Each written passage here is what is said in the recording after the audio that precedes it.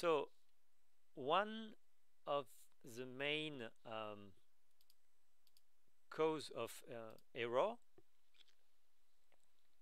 in spectroscopy calculations with DFT and TD-DFT is the monoconfigural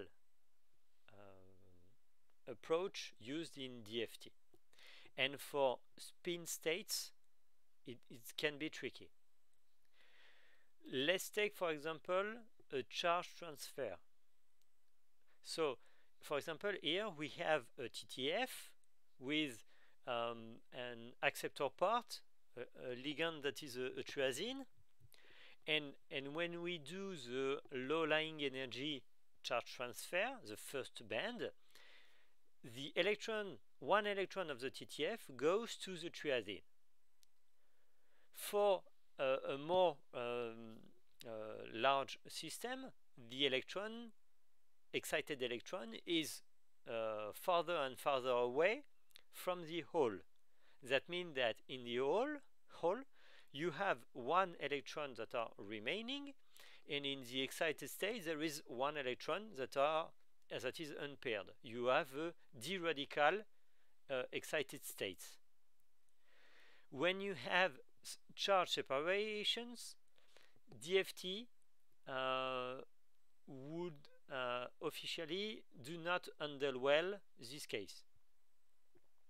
That is why we have this lambda tether that tells you that under 30%, beware, your charge separation is high, and DFT could say could not be reliable. So to explain this a little bit more slowly, I will use the helium excited state. So in the helium atom, okay, so to simplify, I use only one atom, and I consider just electrons that are separated in two orbitals.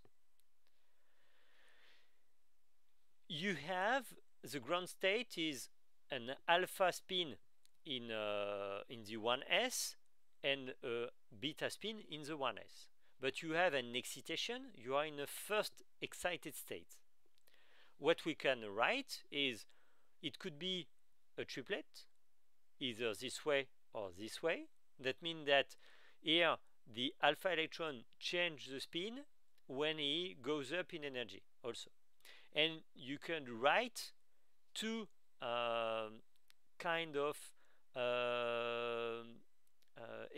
excited configuration with alpha and the beta that goes up, or the alpha goes up.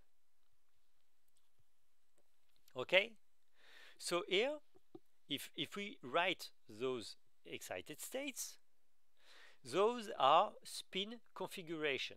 That means that you have 1s and 2s. This is the space wave function.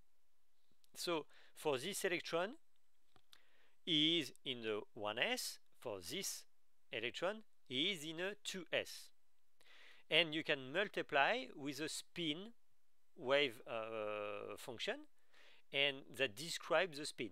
For air, we say that when the arrow is up, it's an alpha spin, and when the arrow is down, it's a beta spin.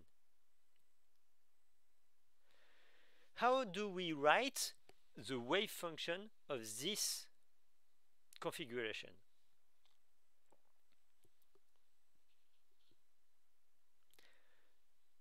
How do we write the wave function of all these two electrons? Not just one of them, but for all the wave functions that describe this configuration, how do we write this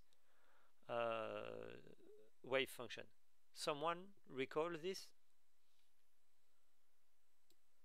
With a Slater determinant. And why? And why a determinant? I don't really know. A Slater determinant is used to represent every orbital on the atom? Okay, so he just kept the information that is to describe the space function, we use a Slater determinant. Indeed, when you don't remember this, you try to propose the archery product. However, the archery product is the simple produce of, for example, you say first electron is in a 1s and second electron is in a 2s. So we have a 1s for 1 and a 2s for 2, and we know that in our case both spin are alpha, so we have alpha of 1, alpha of 2. However, this is not correct because we have the poly principles that tells you that if you exchange two electrons, your wave function should change of sign. And if you do, if you exchange here 1 and 2, you don't have here the other. You don't change of sign. If you do 1s R2 and 2s R1, it is not the minus of the first, it's another wave function. So that's why Slater say, okay, if we use a determinant approach, that means that mathematically it's a determinant, that it's a cross product. Let's say is, if I don't know if you remember what is a determinant.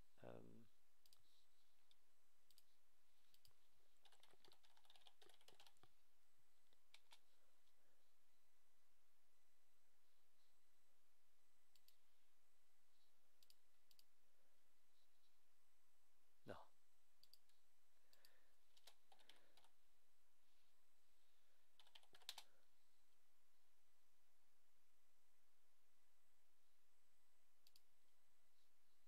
Okay.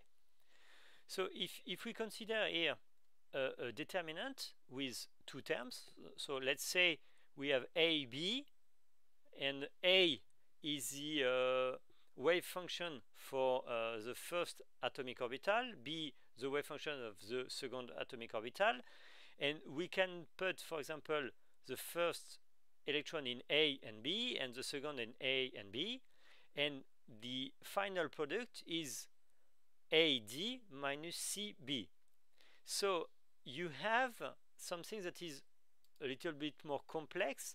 It's, we write electron 1 is either in 1s, so electron 2 is in 2s, or electron 2 is in 1s and electron 1 is in 2s.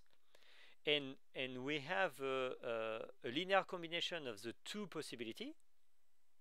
And this is a determinant, a Slater determinant, and this form is correct and respects the poly principle. So to do a determinant, what we do is that we take each electron configuration. For example, here it will be 1s alpha beta, or and 2s beta, 2s alpha. So we will have something that is 1s of 1, beta of 1, multiplied by 2s of 2, alpha of 2, minus 2s of 1, alpha of 1, multiplied by 1s of 2, beta of 2. So with the produce, with the determinant, we have all the possibilities that are, all these electrons are either 1 or 2.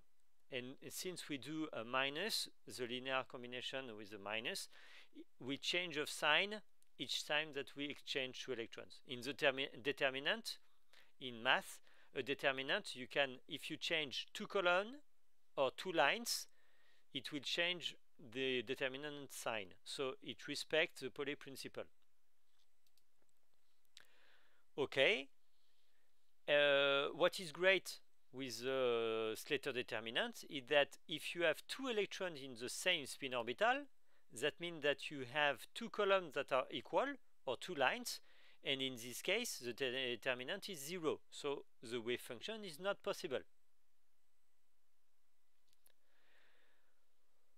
Okay.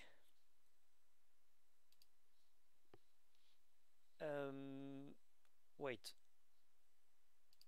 Okay, so here, if we consider those two here, that means that, for example, here we have 2 alpha, 2 beta, but here, if we have alpha and beta, we have some things that are problematic. Because if we take the 1s in 1, okay, and it's an alpha, 2s for the second electron and is in beta, the other possibility is that the 1s alpha is for the electron 2 and the 2s beta is for electron 1. And when you do that, you cannot factorize, you cannot separate and spin and space part. Here you cannot, for example, you have 1s R1, you don't have this one. Here you do have an alpha sigma 1, alpha sigma 2, you cannot factorize. When we've done the first case with alpha, we had alpha for 1, alpha for 2, and alpha for 2, alpha for 1. So here we could factorize this term to separate it from the space part, and we have the spin part that is alpha 1, alpha 2, and we have the space part that was the rest, and there is only space part. For the last case, it will be the same, since we will be able to factorize with beta 1, beta 2. It will be either beta 1 multiplied by beta 2 or beta 2 multiplied by beta 1. So here we have also a pure spin state that is fully beta beta. But when you have such alpha 1 beta 2 alpha 2 beta 1, how do you do?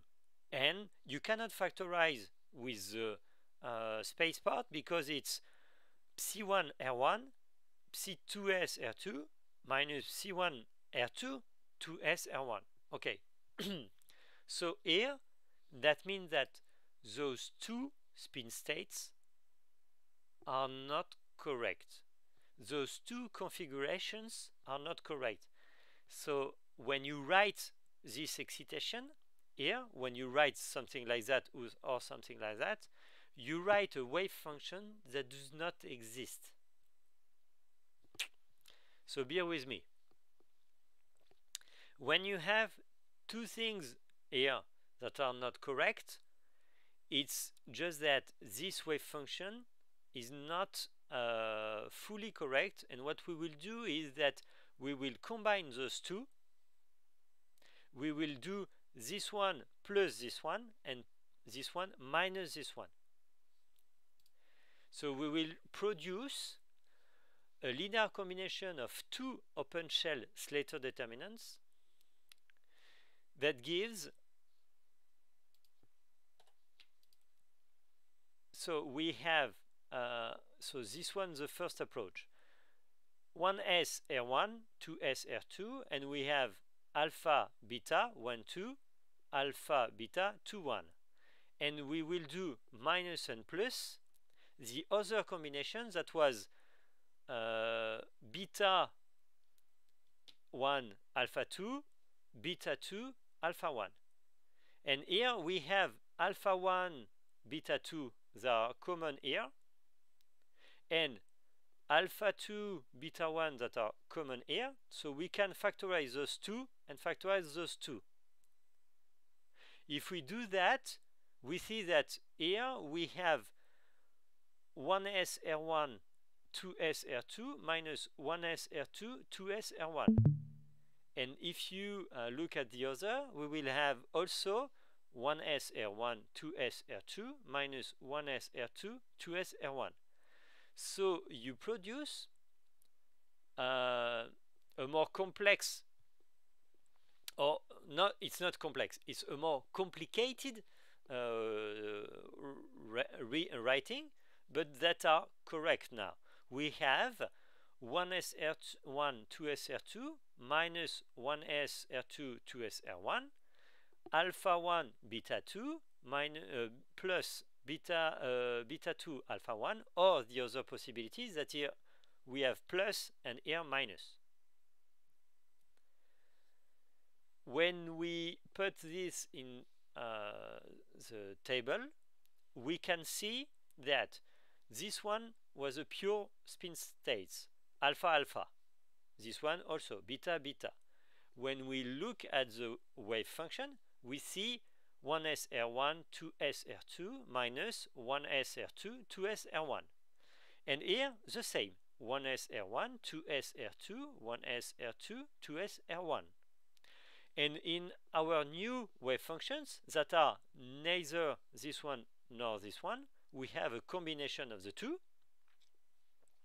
We have one solution that is 1s_1 2s_2 minus 1s_2 2s_1 with this spin state that is a mixing of the two open shell. And we have finally this combination, that this space part that is different from the other, okay, with another spin state. When we do the Schrödinger equation, the energy depends on the space part. So the energy here depends on this part. That means that here we have this energy, and this energy that are the same.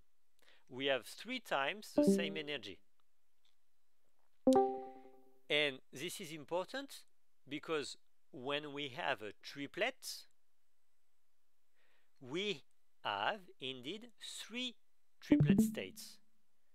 So when we calculate and we say that the spin multiplicity of a triplet state is 3, usually you can tell me that either we have all electrons in alpha, all electrons in beta, and the third one, I'm not sure that you have either thought about it or someone show you, but the third triplet state is a mixing of 2 states with an s equal to 0. So when you have a triplet state, you have a S1 plus 1/2 plus 1/2. You have the S minus 1, minus 1/2 minus 1/2. And you have a mixing of 2 open shell states. So when you write this, in part you are writing something that is also a triplet state. Or at least it has the triplet state is a combination of those two. And those are not pure singlet states. You need to do a combination of the two to obtain either the new singlet state or the triplet state. So what is new here for you is that when you do the first excited state of the helium and you write the electrons, it seems easy, but 2 of them are incorrect.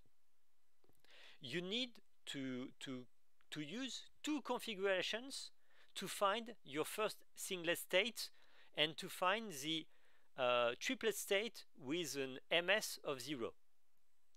So those are pure states, and with just one configuration you can calculate them. Those are bis configuration states. However, DFT is a monoconfiguration method. Okay, so here we have a problem. Just let me finish and I will show you what are the energies of the two. So it's a little bit more of mathematics, And we do this time the hydrogen Schrödinger equation with our wave function. The spin does not contribute to the energy. We have only the space part. So here it is written more easily. It's just to emphasize some integrals. So here, I don't know if you remember, but when you have 1s, 2s, 1s, 2s, you have a Coulombic integral that we note J. And when we have 2s, 1s, 1s, 2s, we have an exchange integral that we note K.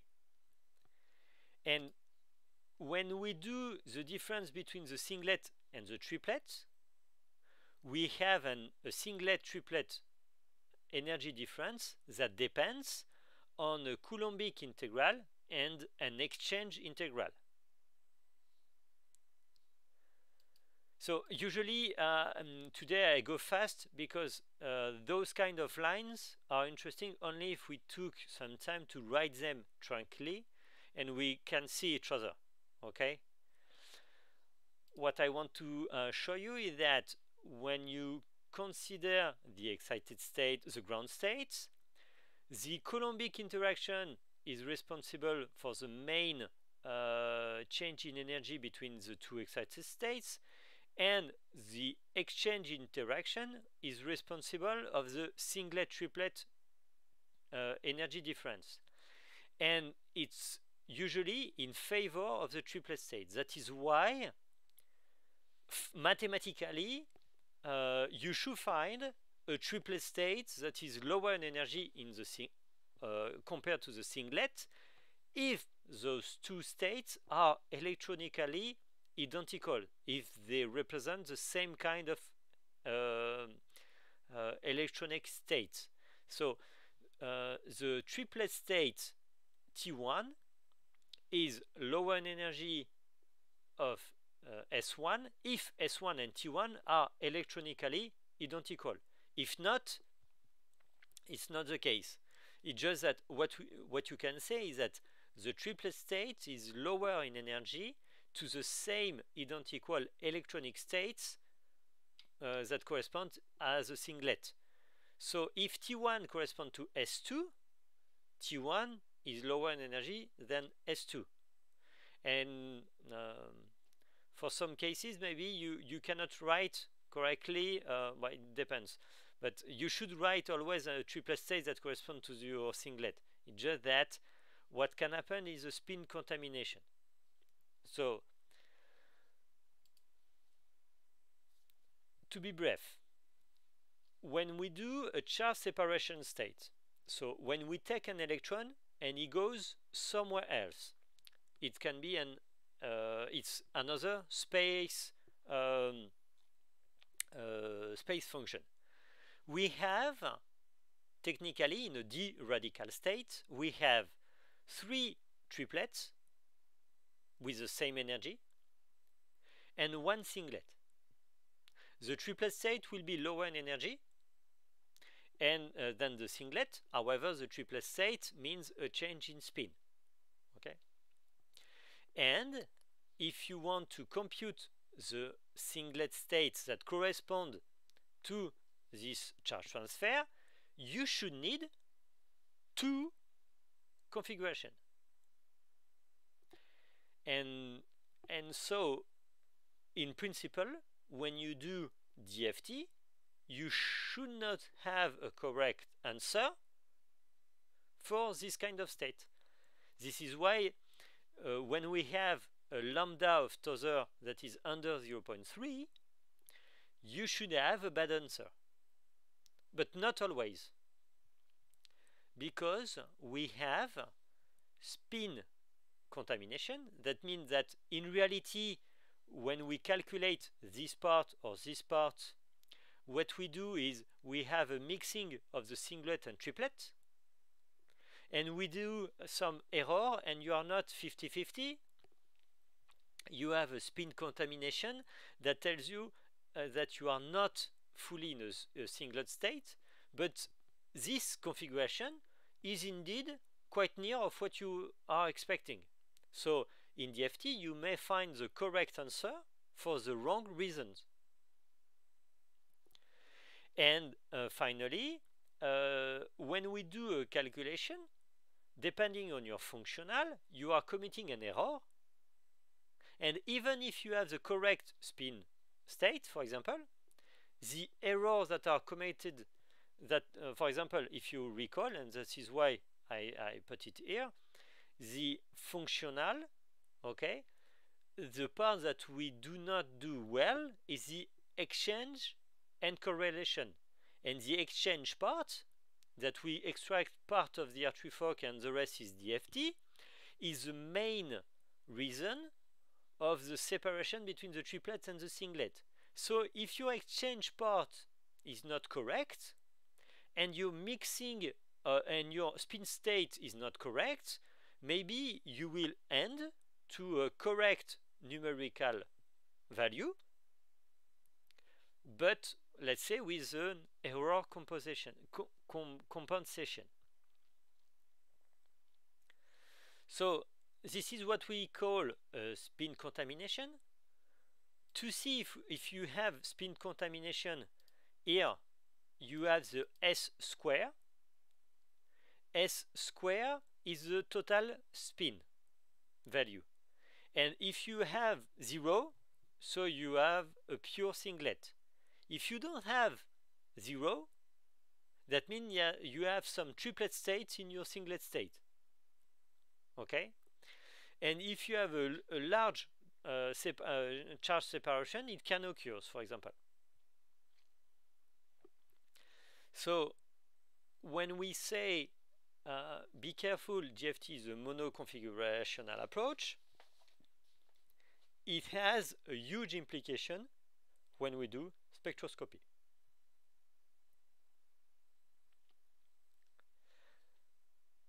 I know it's fast, okay? So I stopped the